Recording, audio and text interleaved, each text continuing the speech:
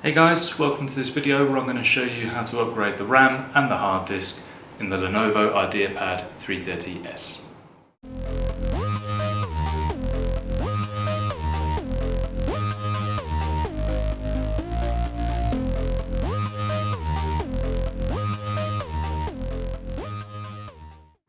Okay guys, so this is actually a pretty straightforward job. All we're going to need is obviously the laptop. We're going to need a small crosshead screwdriver and some sort of thin plastic implement for releasing the plastic catches on the base plate, and I'm going to use a guitar plectrum, but any sort of thin plastic hard instrument will do the job. We're also, if you're going to upgrade the RAM and the hard disk, we're going to need to look at RAM and hard disk specifications. We'll get into that in a minute. So the first thing we need to do is, you can see on the underside of the laptop here, we've got these screws all around the perimeter and one in the middle. So we're just going to go ahead and take those out.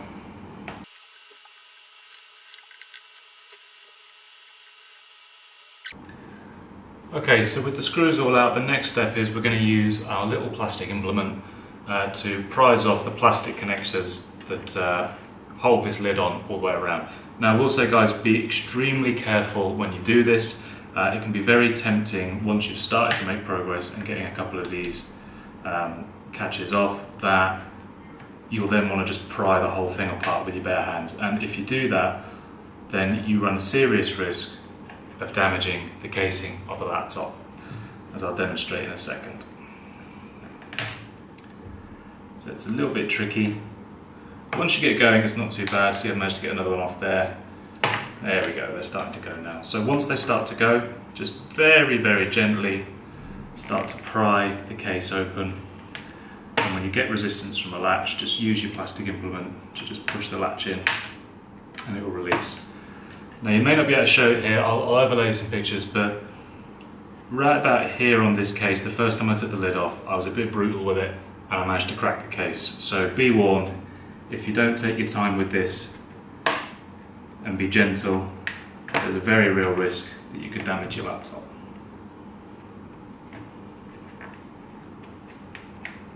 As you see, the more you actually start to get off, the easier it becomes, and eventually the whole thing will just lift off. And what we're left with is our laptop. So let's just have a quick talk about what we've got here. So over here you've got the original hard disk. This large black section here is battery.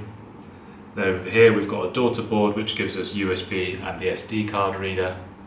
Then we've got the cooling fan for the laptop, and then we've got the motherboard here. You can see this green section with a black shroud on the top is our motherboard.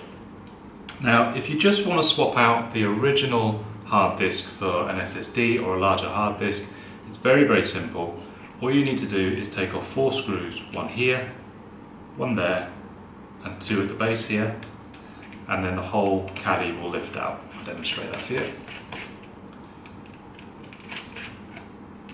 Now it is important once you get to the inside that you make sure that you keep the screws separate, because the screw sizings are slightly different depending on where they go. So just make sure you make a mental note of which screw went where.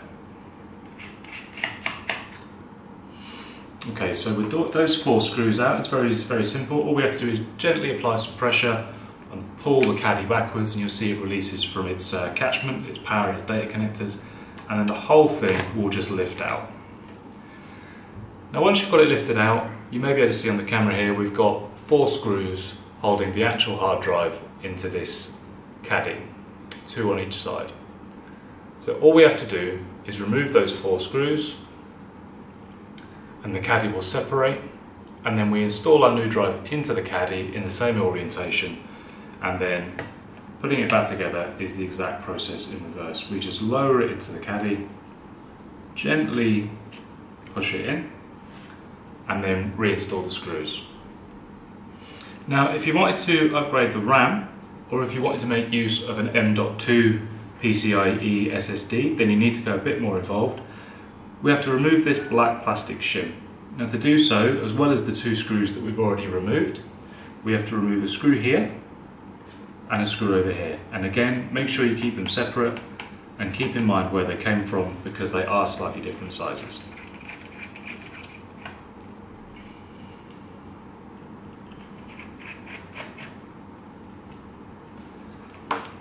Now with those screws removed, we can gently pry the metal casing away from the motherboard. And what we're left with is, we can see on our main board we've got our Wi-Fi card, we've got our processor, our graphics card, we have a RAM slot, and we have an M.2 slot just here on the motherboard. Now M.2 is a great way to increase the performance of any machine, not just a laptop, but many PCs come with M.2 slots as well. And they're designed for storage devices like this one, which I use in most of my desktop builds as well now. And it's basically another format of solid state drive, but with a lot faster performance than even a traditional laptop SSD. So what we have to do to install one of these is we take it out of its packaging, and then you can see we've got connectors on this side, and they marry up with the socket on the board here. Now your M.2 drive should come with a small screw as well. So what we do is we insert that in there, and you'll see it sort of bounces by default. It doesn't actually stick to the motherboard. So what we have to do is use the screw that's provided to screw into the catchment on the motherboard, and we hold our SSD in place while we're doing it.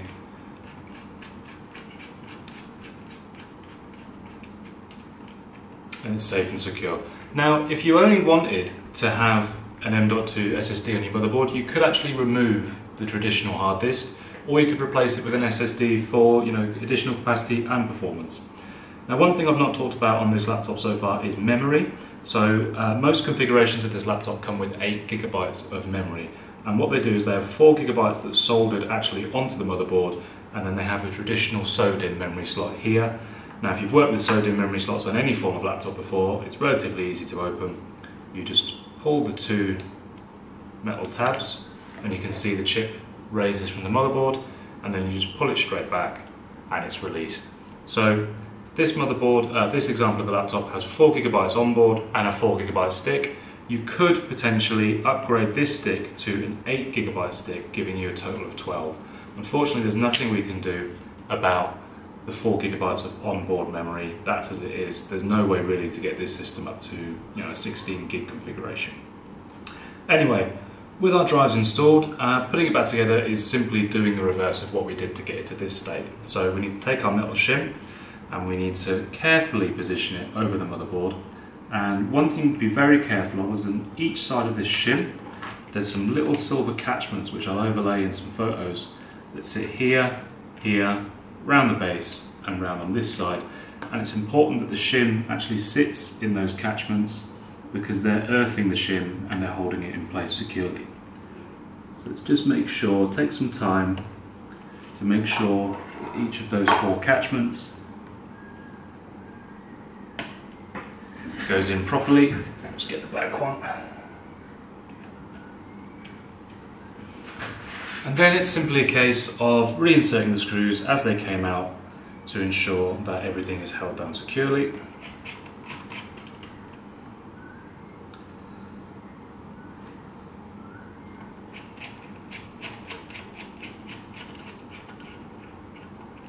Ensuring, of course, that you use the correct screw for the hole that you're using.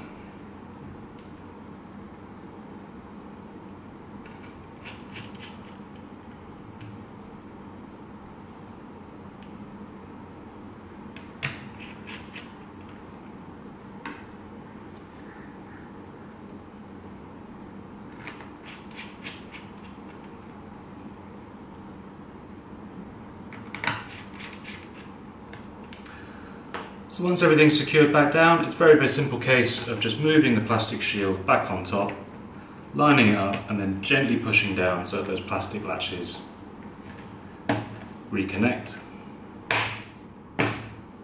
Very gently, all the way around.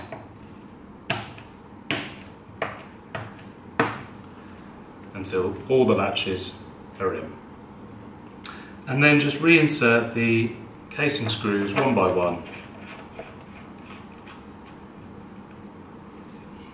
I tend to put all the screws in loosely first, just in case there's any fitment issues, and then once they're all in, you can go ahead and tighten the rest.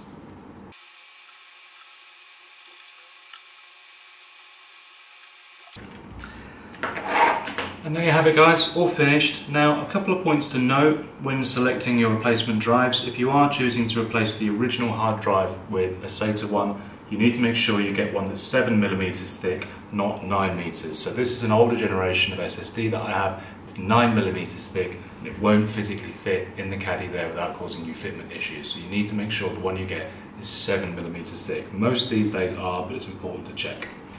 Additionally, sometimes when you buy an M.2 SSD, it doesn't come with the required screw. So the type of screw you're going to need to buy from your local hardware store or online is an M.2 5.5mm screw. So there you have it guys, I hope this was helpful. If it was, give it a thumbs up, please consider subscribing to the channel. If it wasn't helpful, please let me know in the comments why not, and if you have to, give it a thumbs down. Thanks for watching guys, I'll see you soon.